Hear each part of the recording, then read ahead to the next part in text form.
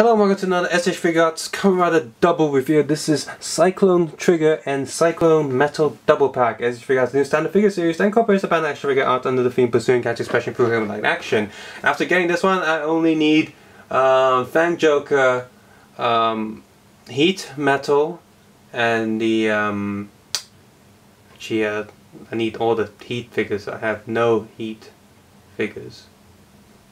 The Cyclone Axel Extreme figure, and I would have, well, I guess you can count the Red Flare Eternal, but I'm not gonna get that. Pretty much have all the double SH Figuarts. Although there's also that other accessory for his bikes. I think I got two of them. Oh well. Anyway, this brings me closer to completing the double line. I completed the O's line, and the Kuka line is almost done. Yeah. So, standard double style box with the photos of the actual suit in black and white silhouette. Because you got the blue and silver going on, which is cool. Because you got the green box that's the Cyclone side and the two different colors he's got in here. And the bottom. This was brand new, but the box is a bit worn because it was released quite a while ago in terms of toys anyway. This one was back in Double came out, so it's a few years. 2009. Oh my god, such a long time ago. But yeah, it is still inside, it's still brand new.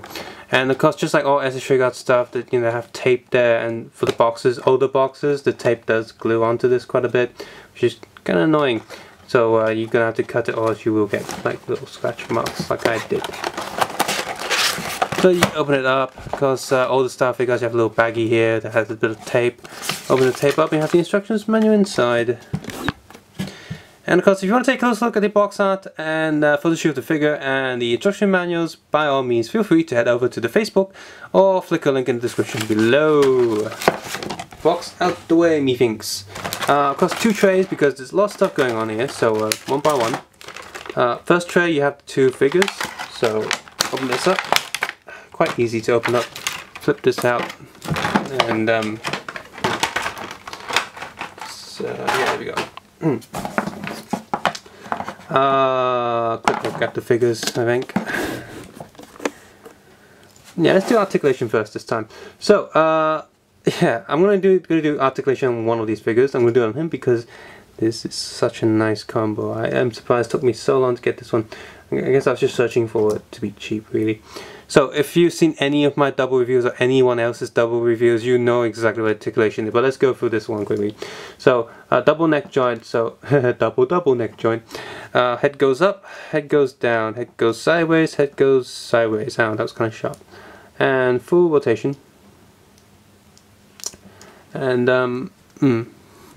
shoulder pads on a little peg joint. Arm in a little ball inside the torso. Goes up, down, up, for full rotation, and full rotation here. Double elbow joint. Fists, hands are on little ball peg, so, and ball pegs on little swivel arm. Ooh. Ah, my shoulder. Torso joint, double joints, double joints. And it rotates only up to a certain point. That's how much, really. I want to notice some of the paint out. That's okay. Bit of an extra silver there. Belts do come off, showing off some green plastic underneath. And the belt is the same piece of plastic as the hip piece, which is a big solid chunk. And this comes off as well. It's not ball peg, so it doesn't spin or anything. Leg goes down. You can see this little arm with two balls inside. Goes up, down, rotates a little bit.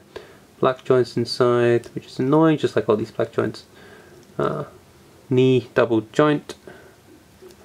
Toe is die cast, because this is back then when they were. Up, back, sideways, sideways. Toe goes, doesn't go up. Oh, toe goes down, toe goes up, really stiff. And this is what it looks like underneath. Phew, I really like this coloring. This is great coloring. I don't know, green and blue just looks so nice together. And this belt comes off as well. Good. Green and silver is nice too. I don't know. I mean, the Cyclone green on these figures is really nice. So all the green figures look really good. Although Cyclone Joker, while it's good, probably because I've seen it so much, it's not as interesting anymore. Because not that I'm bored of it, but you know, I've seen it so many times, and so has everyone else. So it's just nice to see different colors. So you got the bottom tray as well. So just be careful with this. Lots of small parts in here, and one extremely small part in here. Okay, be careful. Right, there we go. Focus. There we go. So the one that stands out the most is this huge scarf. Now the thing with all these double packs, they always come with extras like bonuses. For example, like instead of just the accessories that will come with that figure, for example, Cyclone Joker only had extra hands and 2 different shaped scarves, or both small ones, and Luna Trigger, I think I had Luna Trigger. Yeah, Luna Trigger only had, you know, the guns and stuff. Heat Metal only has the metal shaft. But you know, the Luna Metal, that had an excuse because they had these big sort of like bendy arms that filled up the package. But since this one doesn't fill up the package, they filled it up with all this other stuff. And the Heat double pack, I'm also pretty sure that it comes with a lot of extra goodies as well. And so apart from the weapons here, you have this giant scarf here, which is like an extra. It's considered a special effect in my opinion. Like it's a special effects pack. That's a nice bonus. And I got these 2 scarves which is identical to one of this. They're both identical and identical to the Cyclone Joker one of them. The metal shaft in sort of pull away mode and extended mode, which is good. I finally actually think the other staff was bendy in the Luna double pack. You got the Trigger Magnum again in open and closed mode. However, there is a slight difference here. The one here, that's this one in closed mode, has an extra peg for you to peg these gadgets in.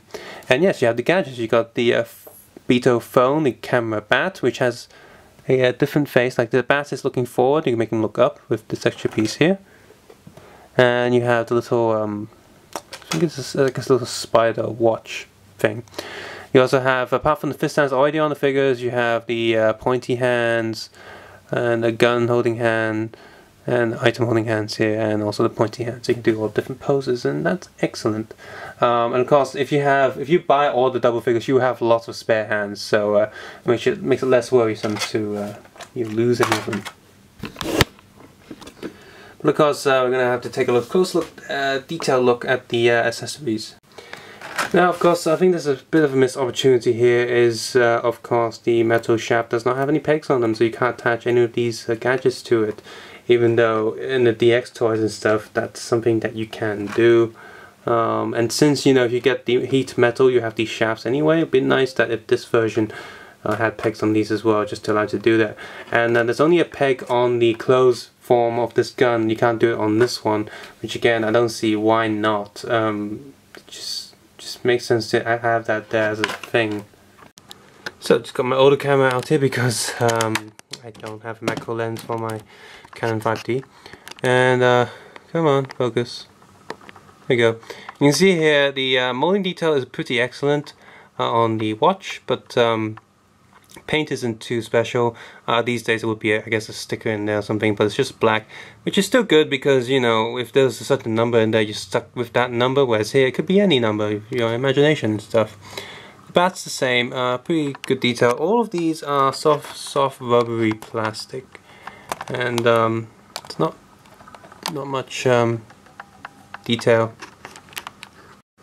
There's still molding detail on the inside, but pretty much no paint detail on all of these.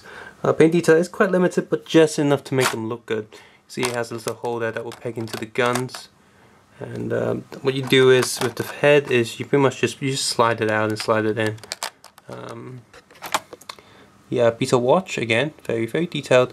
Would have been nice if you could have these accessories in their sort of default mode. Like if I can actually use this as a watch, this in camera mode, and this info mode, that would be great. It's pretty much like fires in all his phones and all the different forms that it has.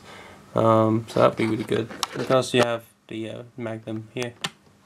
Lots of tiny more detail. You see the Kamen Rider Cyclone double pack is pretty good. First, let's talk about the base body. If you have any other double figure, if you've seen reviews of any double figure, you know exactly what to expect here. This figure is still new, so all the joints are still really tight. The gripes are no mini guy memories, no closed double driver, and no guy memory in the maximum drive slot. Those are all annoyances for me.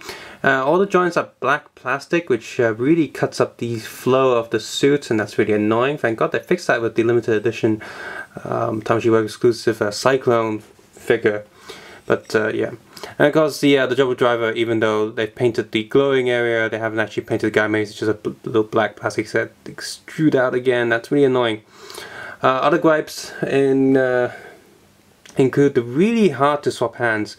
Once you pull a hand off and put the other hand in, it's really hard to peg on, and it's actually you know, you're holding the figure, you don't want to break it, and you're putting a lot of force to plug the hands on, and it's just really annoying. Of course, the trigger magnum is not articulated, so it has two pieces, which thank God, you know, you got two pieces due to different modes. But it would have been nice if it had some sort of mechanism to let you spin it and such. And of course, my other gripe with the gun in opened mode not having a little extra peg, or the metal shafts not having extra pegs as well. That's kind of a downer right there. And of course, with the horns feeling quite hard and easy to snap, you got to be extra careful, and that makes the swapping hands even more annoying when you have to be extra careful because there's a fragile horns on this figure. And you know, the horns, the molding injection on some of these, especially on the horn, there's quite a few pegs here and there.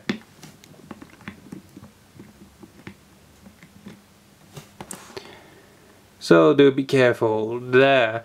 And of course with the trigger side, there's no way to attach the gun to his chest like he does in the show. So you have to use some blue tack or something, and that's just really annoying. And of course the hip area, again, cuts up the flow of the suit pretty badly. But that's how these figures were designed, so oh well. I wonder if it was released these days, or they use the newer joint with the ball, like more of a cougar-like joint. That probably would make more sense with double. Oh well. But yeah, with all those gripes apart, those are standard double gripes. Those are all the standard double SS Figuarts gripes, but still, the figure looks absolutely gorgeous. With these forms as well, I really like Cyclone Trigger and how the metallic blue and green shine off each other. And Cyclone Metal looks pretty nice as well. Overall, it's just Cyclone just complements these two colors really nicely, more than all the other forms. Diecast feet, of course, is really nice every time I get a hold on them. Of course, they do look a bit like, you know, they got these connectors and joints on the metal diecast feet, which actually quite well hidden with these colors, but overall, you know, the plastic feet do hide the joints a lot better. But here, it's just really nice to feel the die-cast feet. It makes the figure feel like it has more value because it's a lot easier to pose.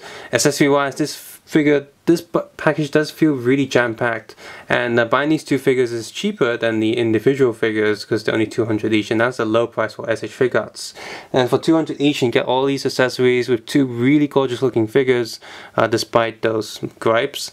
I think that's a really good deal, and the paint detail overall is really good. There's a few sort of like silver bits just slightly out of line, and one of the Trigger Magnum's handles has a bit of extra metallic blue just sort of dripped on it, I guess, but you don't see it too much, and it's something that can be easily fixed.